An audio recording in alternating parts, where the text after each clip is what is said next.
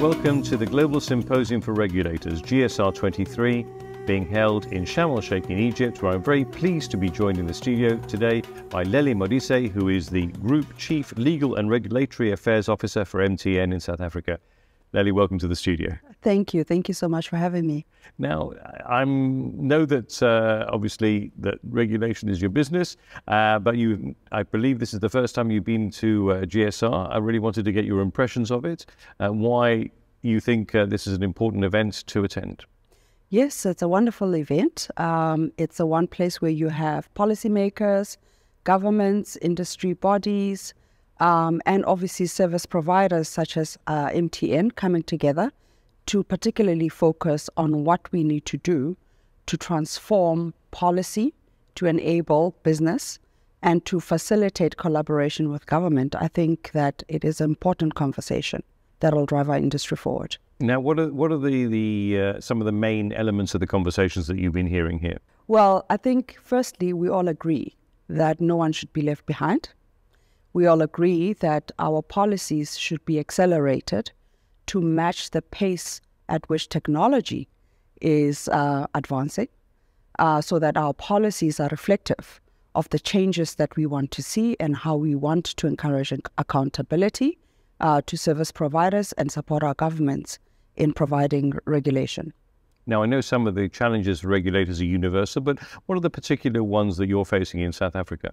Well, I mean, MTN operates across various markets in Africa, and we see several themes that are common across the markets in which we operate. We think that technology neutral spectrum regulations are key to enable us to be able to deploy new technologies so that we close the coverage gap.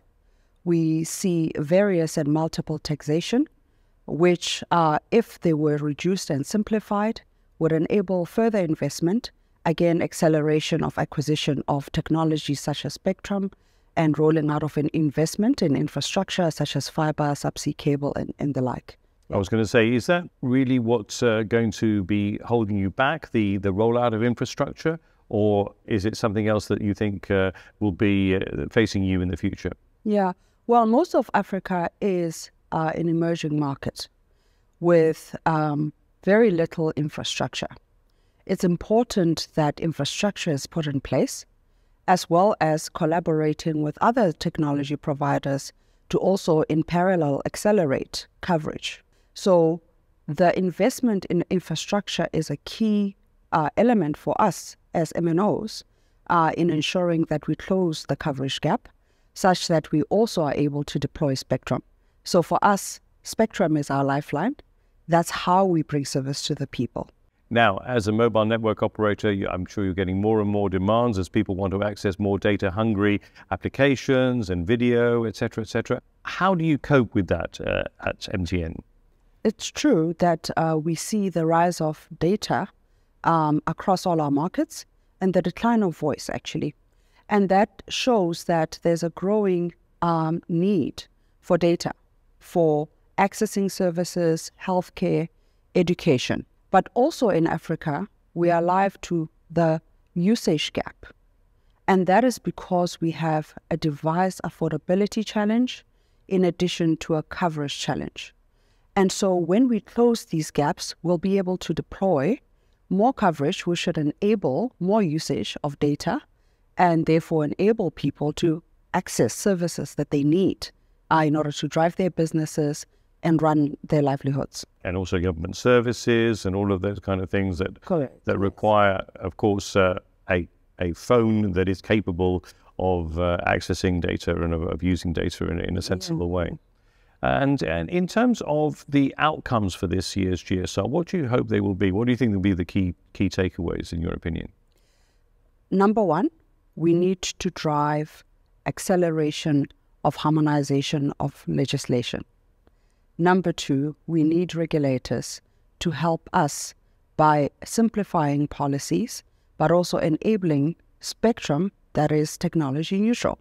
Three, reduction of taxes and charges such that we're able to free up capital and invest more in infrastructure, in coverage, in providing digital skills, as well as supporting initiatives such as, affordable devices, working across industry with OEMs and so on, to be able to get those in the hands of the people that need them. And what does the future landscape look like, do you think, in terms of connectivity for South Africa?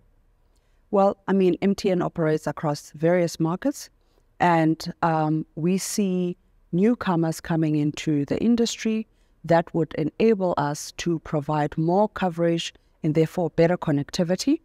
We think that it's important that regulators also recognize that while partnership with new technologies is important, regulation that encourages accountability and parity is also key.